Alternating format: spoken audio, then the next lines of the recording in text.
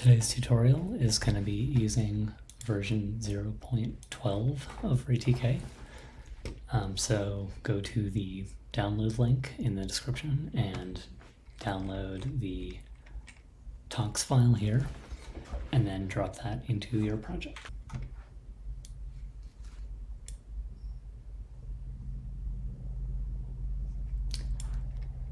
And you'll notice that in 0.12 it has this help image, just in case you forget what the shortcut is to open up the palette for creating new ops. So I'm going to start by hitting Alt-R to create our first op, which is going to be a box SDF. Now I'm going to create a RayMarch renderer, and there's now a shortcut in the palette where you can type in kind of the initials of the word that you're looking for. So if I just type in RR3, then that gets you to the RayMarch renderer 3D. Connect that first input to the box and add a null at the end so we can see what's coming out of there. Now I'm going to split the pane so that we can see what's going on in that rendering while working on the network a little bit more easily.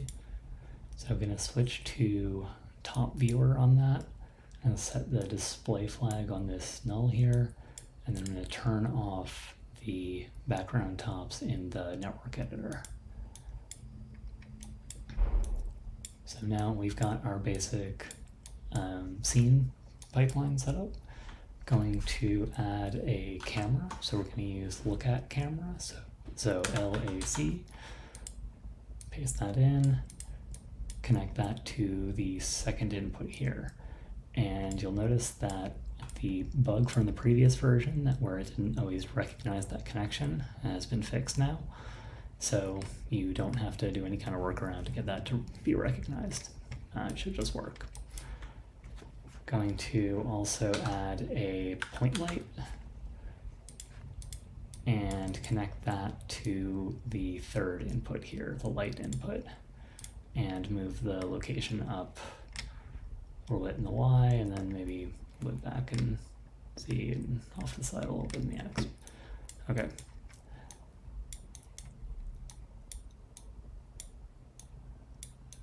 So now that we have our box, I want to add some kind of bulging shapes around each corner of the box. So I'm going to start with a sphere, and I'm just going to connect that up here instead, just so we can see that on its own for a minute. Now, what we currently have is one sphere centered in the middle of the coordinate space. So the mirror octant operator is good for splitting space along two axes and spreading it out, so you can already see there that that it's made kind of 4 copies of that in space there, and then so that gets us kind of 2 axes worth of squares. And now I'm going to use a reflect and set that the Z axis in the positive, connect that up here, and then set this offset to say 1. And so now we've got kind of all 8 corners, but at the same time that the back ones are kind of off at a different coordinate and the front ones are at 0. And since we want to be centering things around the kind of the middle of that space, I'm going to also add this shift here also to a 1. I'm going to now combine that with the cube using a combine operator. So connect the box to the first input. And so now you'll notice another feature in 0.12 is these validation warnings. So when an operator doesn't have the right inputs connected, or it has the wrong kind of input connected, you'll now see an error on that operator. So here you can see required input is missing. So the combine operator needs to have two different things. So once you connect the second input here, you'll notice that error goes away. Now I'm going to connect this combine up to the renderer. So now we've got all of our the two shapes kind of combined into a single unit. And I'm going to decrease the radius on those just so we can see it a little bit better. And this spacing here, so that's kind of along those the x and the y axes. Going to bump that up to 0.5 and then decrease the offset on this on the z-axis and the shift down to 0.5. So now you've kind of got it lining up with all of the corners of that shape. Now I'm going to switch the combine mode to smooth union. And so you can already see that it's now kind of blending those two shapes together. I'm going to decrease this a little bit so you can still kind of see the cube being cube. And just kind of clean things up a little bit.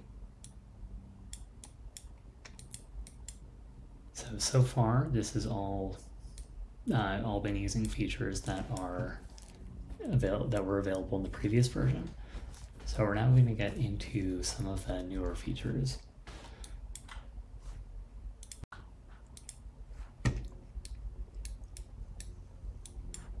Now that we have our shape, going to add a basic material, insert that between the combine and the renderer. And so we now have control over the shading of that shape.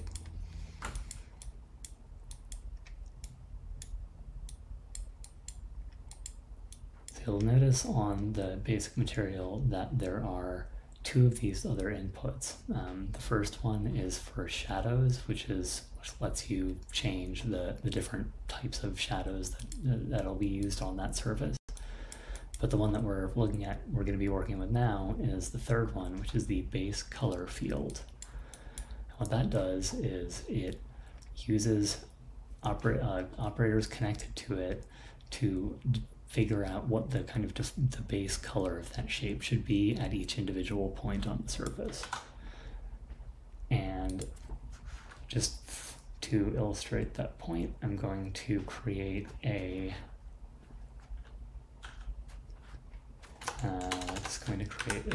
point distance field. And what this does, this is a value field that returns the distance from wherever it's being checked to this center position here. So if we connect that up to this, we'll now notice that another of those validation things. And if you look at this, it says input does not support return type float, and input does not support context type context. So usually what that means is that the settings of this operator are not quite matching what this expects. And so for context, this is when you're dealing with kind of the shape path part of the graph, you're generally dealing with this default context type. But when you're a secondary input into a material like this, you want to switch it to material context. And just connect that back up again. So now we don't have the error about the context anymore, but error about the return type. And that's because the point field is just providing a single value at each position, whereas what the material is looking for is a vector with R, G, and B, and also an alpha part that it ignores. So to convert between those, there is the float to vector operator.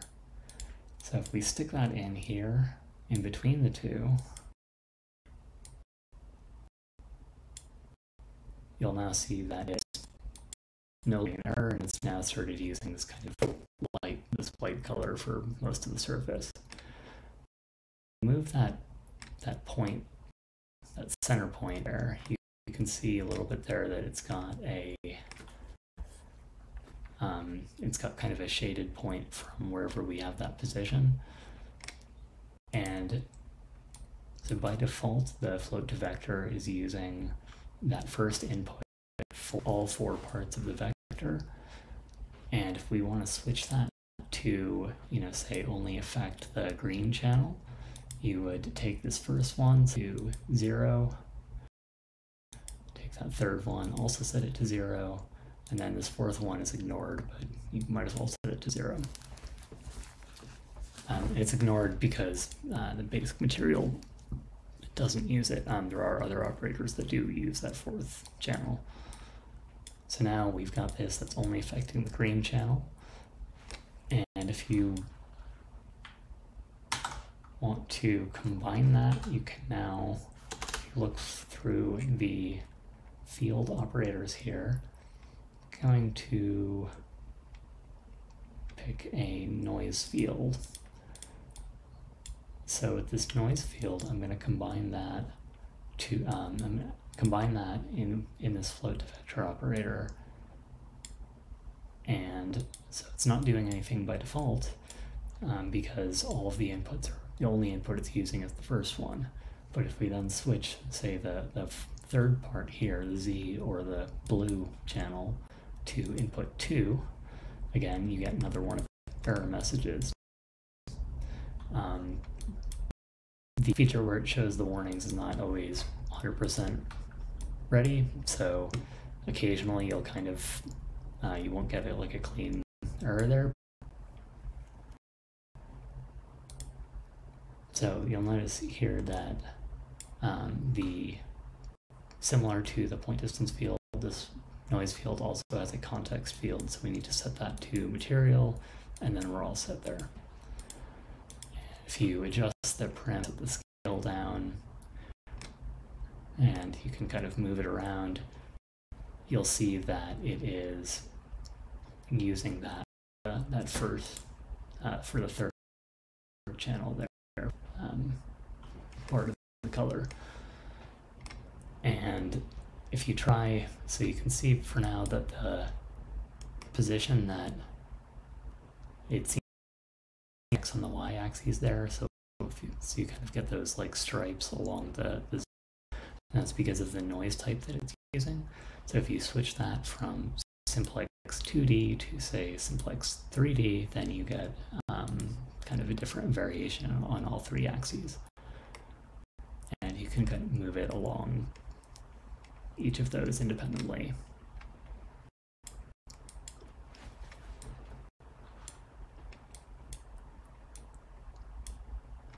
So now that we've got kind of a basic value of vector field here being used to control the color, now to I'm now going to add a modulo 2D and set the axis to X and Z, or Z and X, and insert that between the material and the renderer here.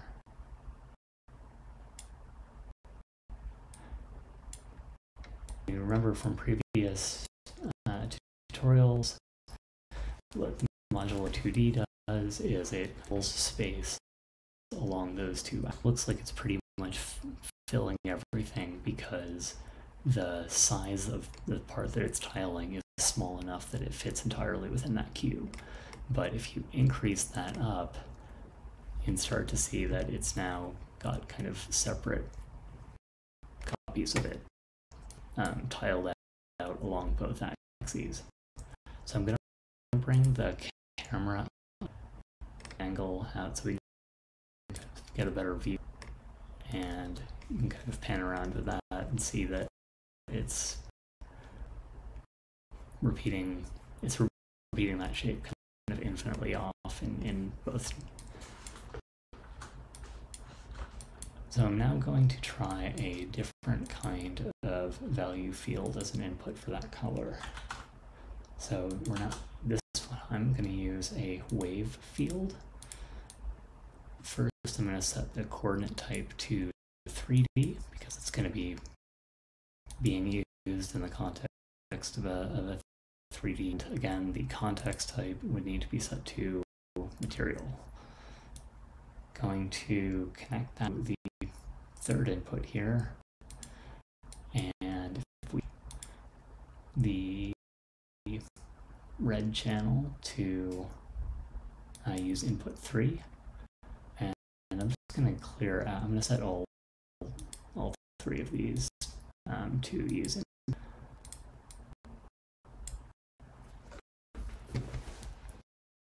a sine wave based on whatever the position is, and it's applying that. It's easy what color it should provide. So right now it's set to just do it along the x-axis. If you switch it to Z, you can see it's kind of using that axis.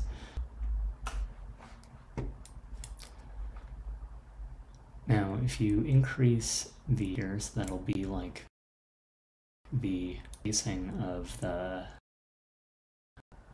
length of the phase here.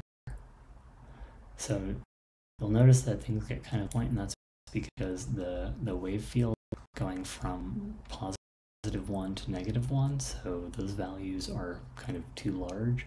So I'm going to decrease the amplitude down to say like 0.4, and then set the offset a little bit higher. So it's now going in a little bit tighter of a range. Decrease the period. You can kind of see the repetition of the pattern a little bit better. You'll notice that as I shift as I shift it around, the color that it's using on each one of these is it's the same pattern on every one, and that's because it's using what's called local positioning in the material. So in material, there's this toggle now for whether to use local position. So if you switch that off, it's now using kind of the position of that shape within the world as a whole.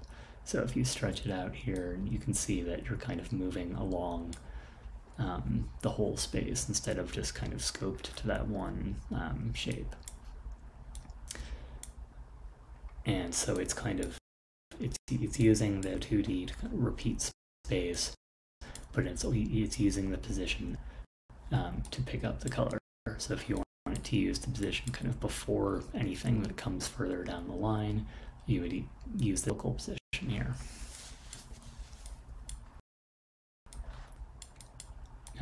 Now that we've got our pattern showing up on the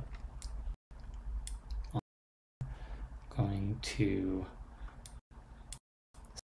split a texture field. So first step is to create a texture and to again set the context type to material. It's already using 3D coordinates, and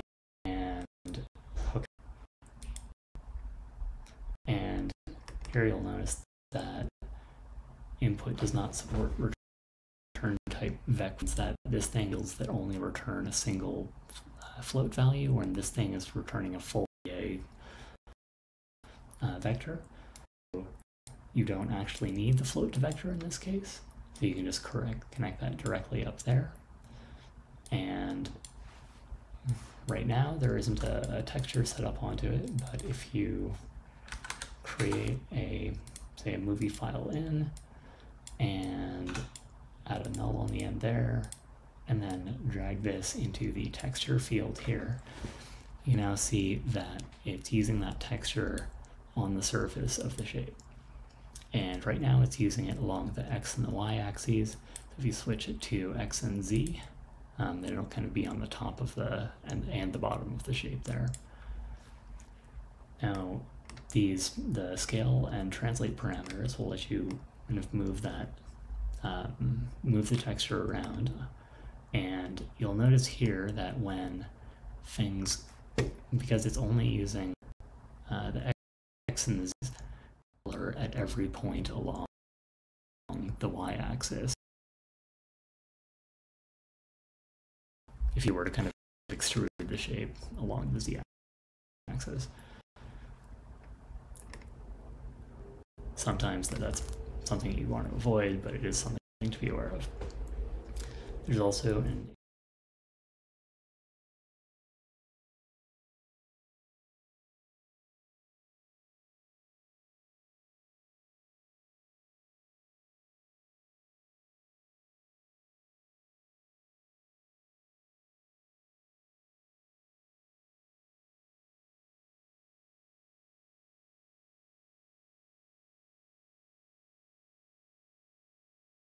which alternates every other copy.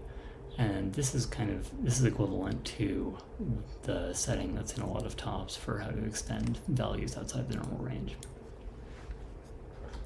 So I'm going to switch that back to 0, so it's just going to use 0 for areas that are outside that range. And I'm going to switch to, I'm going to create a ramp, set it to circular, and going to create a circle and hook it up there, and then set the mode here, multiply. So what that's going to do is it's going to kind of mask out the areas that are outside the circle, which lets you kind of avoid issues with like the texture kind of having a square shape. I'll show you what that means in a second. So here, if you bypass this there, you can see that it's kind of using the texture as like a square region of space, and this circle here just kind of lets you map the corners.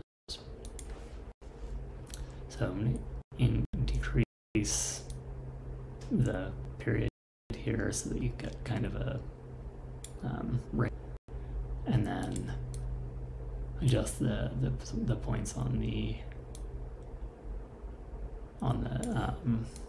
ramp so that we get kind of a tighter pattern. So that gets us this kind of ring pattern, and you can then play around with the phase setting here, and it will animate that. So to do that, I'm going to create a constant chop, set the name here to phase, add a speed chop at the end here, and then add a null to the end, and then drag this phase channel onto phase here, and set the speed so now it will just kind of continually animate that, and the circle here is kind of masking out the corners so that you don't get that effect as the pattern reaches out to the edge there.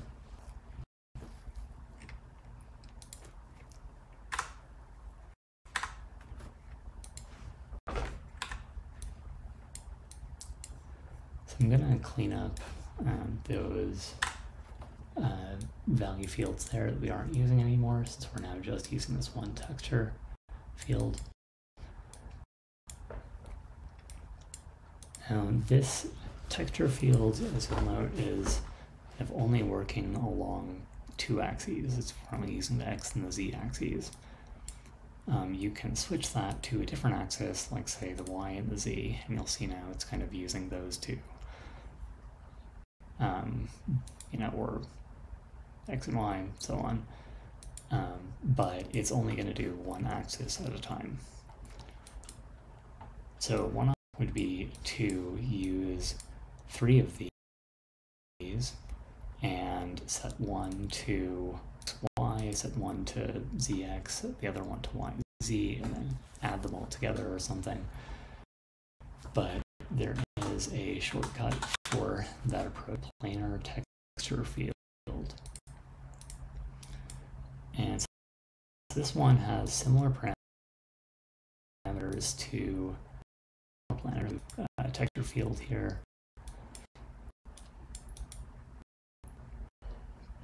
But and if you set the texture there, right, and connect this up here, so you'll now notice that it is applying the original 3 axes. So right now it's, if you can kind of move it along in 3 axes like that, and it's currently using what's called normal blending mode, which uses the direction that point on the surface is based on how much to use, and for things like a sphere, so swap in a sphere here. So you can see there how it is kind of blending the two as the point is normal, goes from pointing along the one axis to another axis. It kind of two textures. And so I'm going to switch back to shape. Get rid of that. And so right now is using a single texture source for all 3 axes, and that's often used. There is also an option to use a different one for. So what we're going to do here, make kind of 3 variations of this. I'm going to use a constant and set the output mode to comp with input here, like orange, and so you can see it's kind of applying that orange tint, and do something similar for, say, green and purple. So you've now got 3 different variants there, and on the triplanar texture field, there is the separate. So instead of just specifying one texture, you now have 3 different ones that you can provide. So setting the x-axis, the y-axis, and then the z-axis, which may be swapped.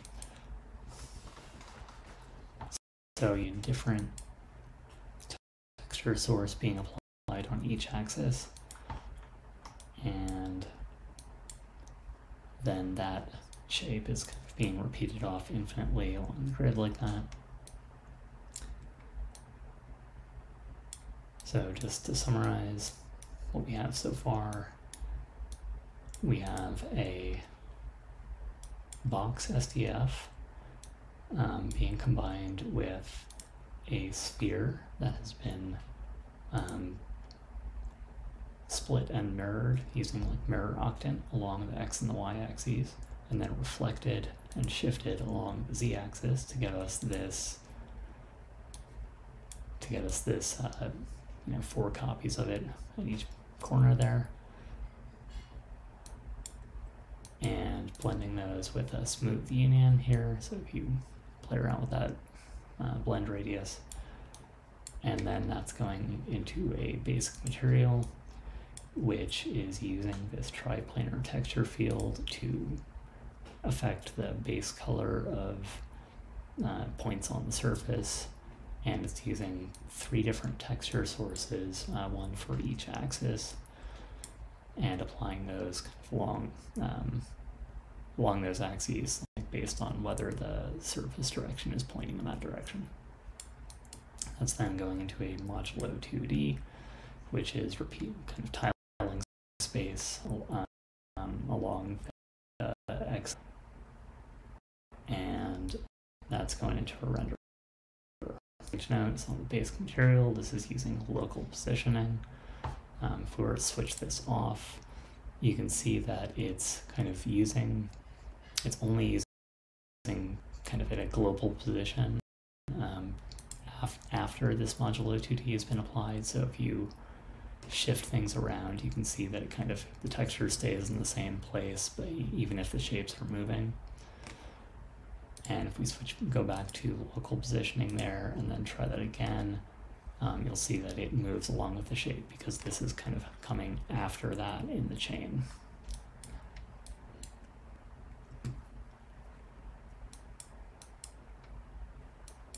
Now that we have our infinite with that texture being applied to them, I'd also like to get some more interesting patterns of motion in there. So I'm going to create a rotate and insert that between the two here, between the material and the modulo 2D. And so we can now rotate those shapes.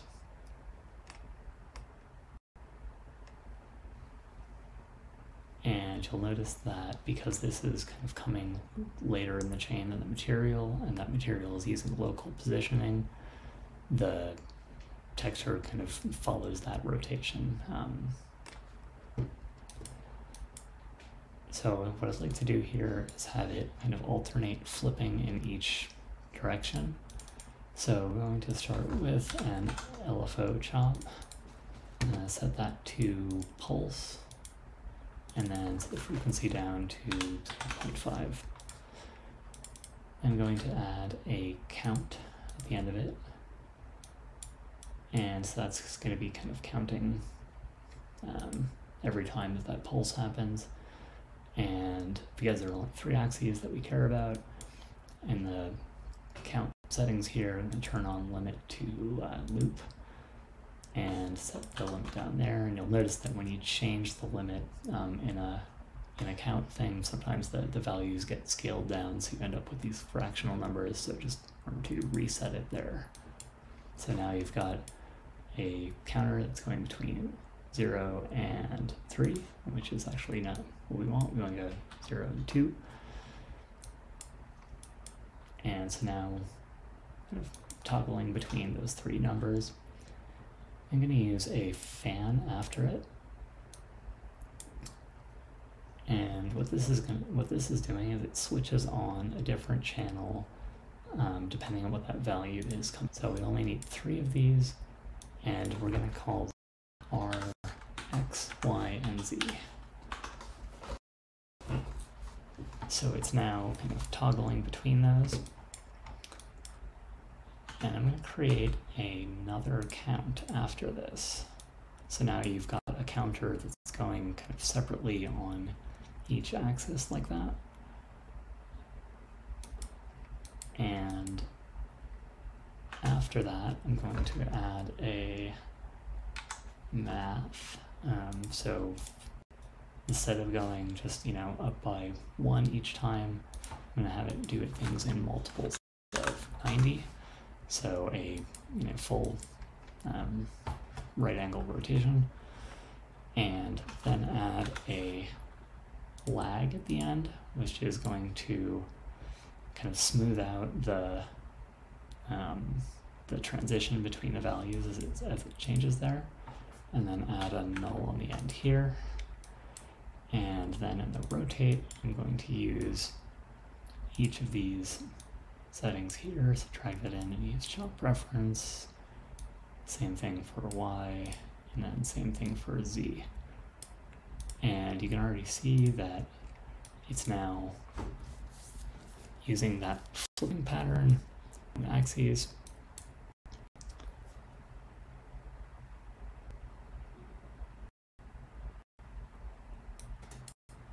And we're now getting some kind of a little bit strange behavior there with the triplanar texture field. So it's a relatively new operator, so there are some kind of rough edges that need to be ironed out. But I think the problem here is caused by the blending mode. Instead of using the normal blending where you get that kind of thing between the axes, I'm just going to use the axis maximum So now when it's combining them, it's just going to use the maximum value for each one along that axis. And if you were to scale this up, stretching there, you can see that it's combining the 3 channels. And the reason that we don't have it kind of showing up on the sides like that is because it's scaled down small, never reaches those sides. And it's using an extend mode of 0 here. So if you were to set this to, say, like repeat, then and scaled it down there, you would get kind of a different pattern there. But I'm going to go back to just 0 and scale of 1.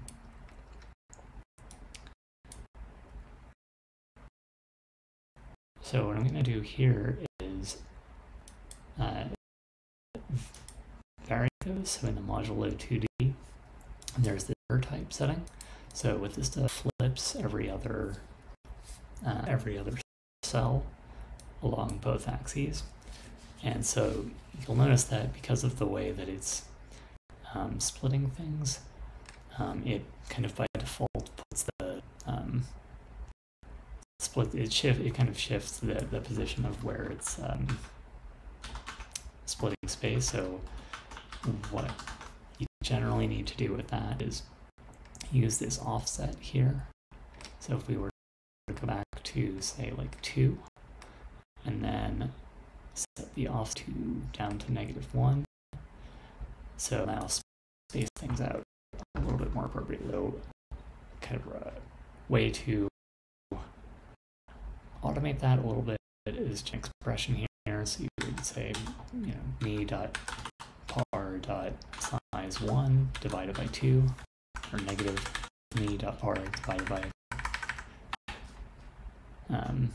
2, and then same thing in this other one, and then swap in size 2 for that. As you increase this, it will kind of adjust the offset to match.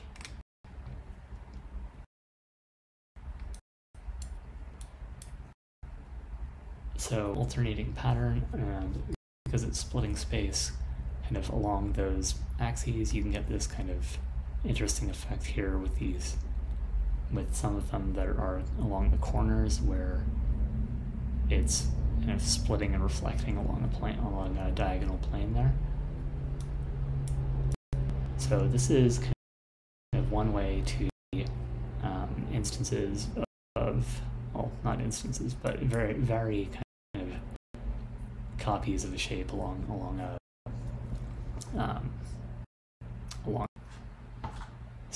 So the other technique is called iteration.